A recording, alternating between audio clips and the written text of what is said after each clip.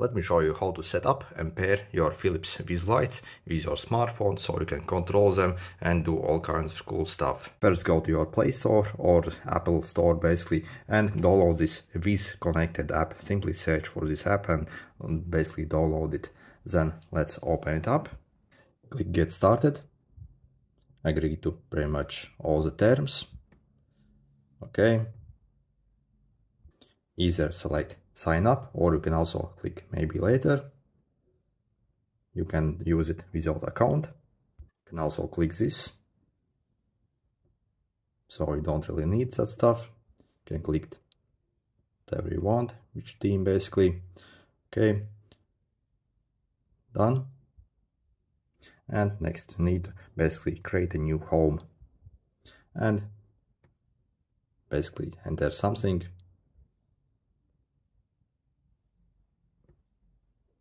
Next, add rooms basically, where you will install these lights. So select first room basically, just set up something. Okay, now it's time to add the light itself.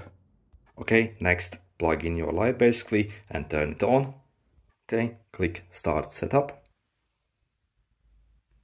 Okay, make sure to allow all these things and to be able to find these lights. Click Next. Make sure to allow this. Okay, then select your device type if you want.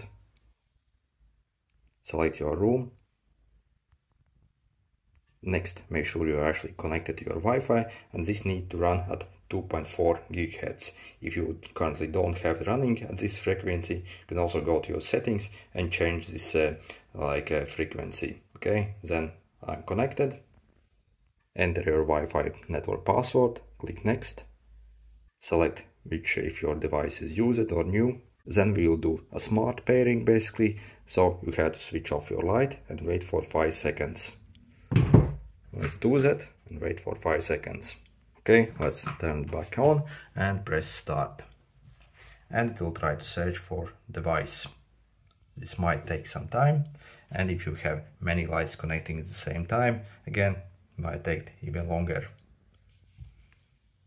Okay, shows it's connecting to something. Let's see. And it found the light here, so it's okay, and we can click done. Click on the light, select any icons or any, you can set name for a light even. You can also set up this power switch basically. You can also control basically this light by simply turning it on and off rapidly. So you can switch between these two different modes that you want, warm white or simply white. Okay, next.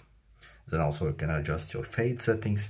I like to set this to 0 seconds basically, so it's instantly, it changes the color instantly and everything is fast. Okay, and that's all done. Also, when setting up these lights, you can also do this manual pairing if it doesn't work as for that basically. So click this manual pairing, and basically what we need to do is we have to keep switching on and off the light till it keeps blinking in a like blue mode. So basically keep switching it on and off,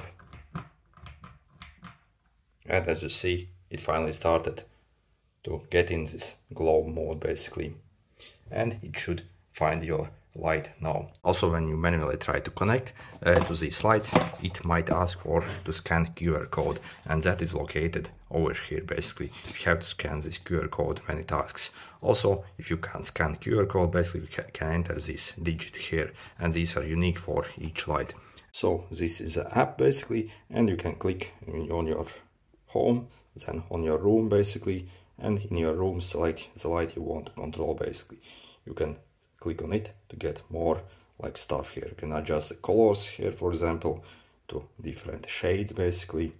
Daylight, cold white. You can turn on the night light.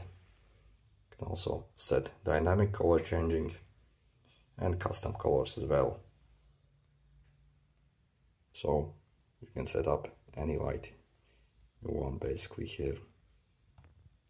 And if you're still having problems connecting these Philips Wiz lights, as sometimes they are quite fussy actually, and sometimes I have experienced that you do not get perfect connection. can basically go to your phone and play around with your Wi-Fi settings and turn it on and off basically. Also Bluetooth, same, turn it on and off basically. Also what you can do is restart your phone and maybe perhaps uninstall that app and install it back again. There are tons of like gremlins basically in this app, and it's kind of laggy basically. So yep, it's not the best app really, and it's sluggish, laggy, and sometimes it fails to connect. And yeah, it controls aren't the best really, and I'm not very impressed with this app itself. And I think the Hue light basically are better than these Wiz lights when it comes to the app. The bulbs itself are great, but the app really sucks, and often people get a lot of connection problems. Anyway, if this video was helpful, make sure to subscribe, because I have plenty more videos coming soon about this light. See you!